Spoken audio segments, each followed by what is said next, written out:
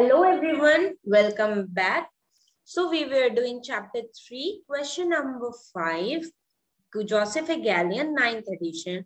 What the question says, without actually computing the orders, we have to explain why the two elements in each of the following ordered pairs from Z30 must have same order.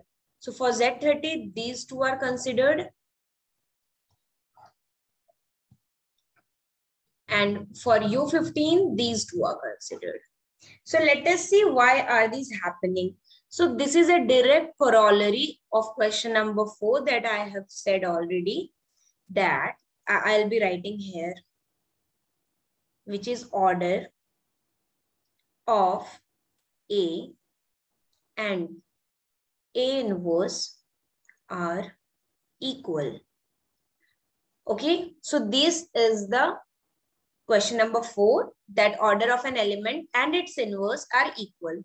We will be using this. So first of all, we will be talking in Z30. So 2 belongs to Z30. Okay. Let us consider order of 2 as n. Whatsoever be the order, I am not saying what is the order. I just have to show that both have same order.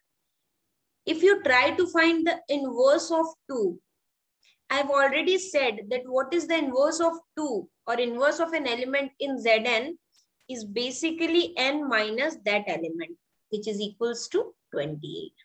So now you get it. Why 2 inverse is 28?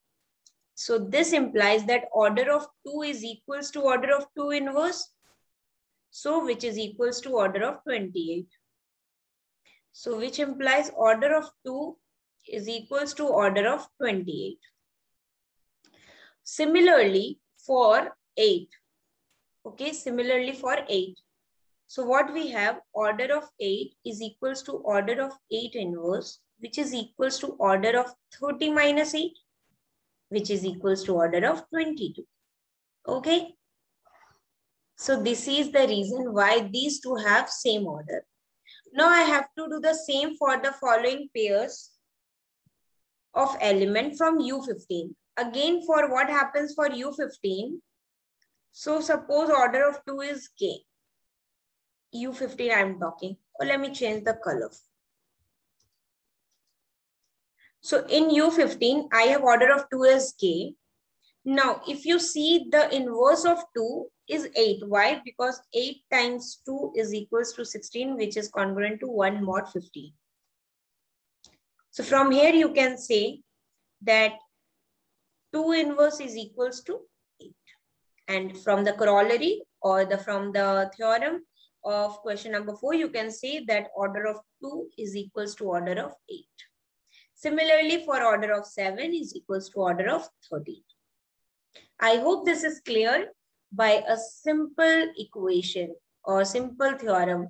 You should always remember theorems, its proof, its basic things in proof, like how to prove that, or the steps in proof, corollaries. These all help in solving problems a lot.